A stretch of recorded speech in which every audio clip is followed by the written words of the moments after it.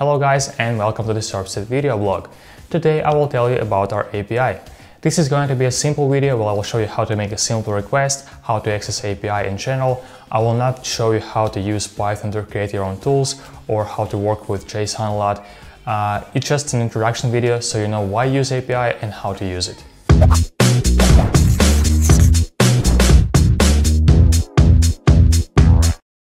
Let's start with the why. Why use API?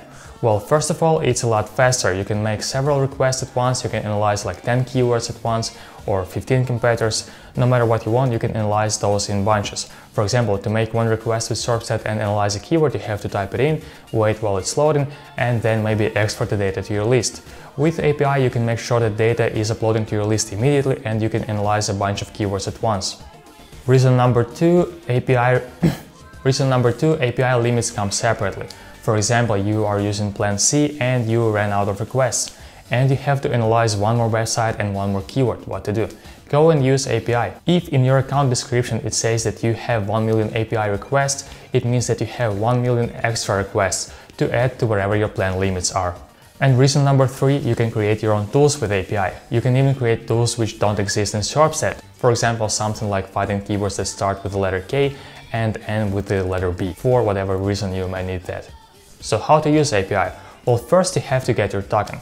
Token is your key which shows us that you have paid for API and you have some limits and you can use them. You can find your token on your profile page. You can just copy it from there and use it wherever you like. You can create a new token if you gave someone access to your APIs and you want to make sure that that person cannot use them anymore. And you can also see how many API limits you've got on your account. Once you've got the token, you are ready to make your request. You can see how to make requests and request examples in our API manual. Just go into serpstat.com/API and you'll find that. Each your request is defined by request parameters. There are a few of them.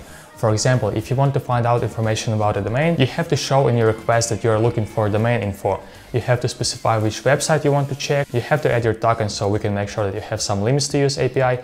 And then you have to specify which search engine you want to analyze it. So your request will look like this. We're looking for domain info for reddit.com.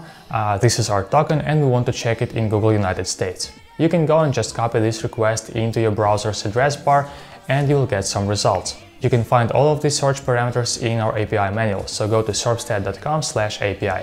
And now go to the video description and find a link labeled Serpstat in a spreadsheet. Open it up and you'll get an access to an awesome spreadsheet. First thing you have to do is copy it, so go to File and create a copy.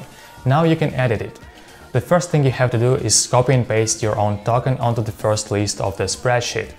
Then go list by list and you will find every bit of information you can find with Serpstat and its interface. For example, switch to a list about related keywords, type in any keyword and you will get the data about related keywords for that keyword. And the best part, it's already in a spreadsheet so you don't have to export it. So if at any time you run out of limits and you have some API limits left, go and use the spreadsheet. It's simple to use, you won't get lost here.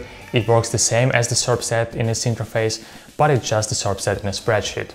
That's all I wanted to share with you about our API in this video. I hope it's enough for you to start. So go and jump in, create a first request, use the Serpstat in a spreadsheet, and if you have any questions, contact our support.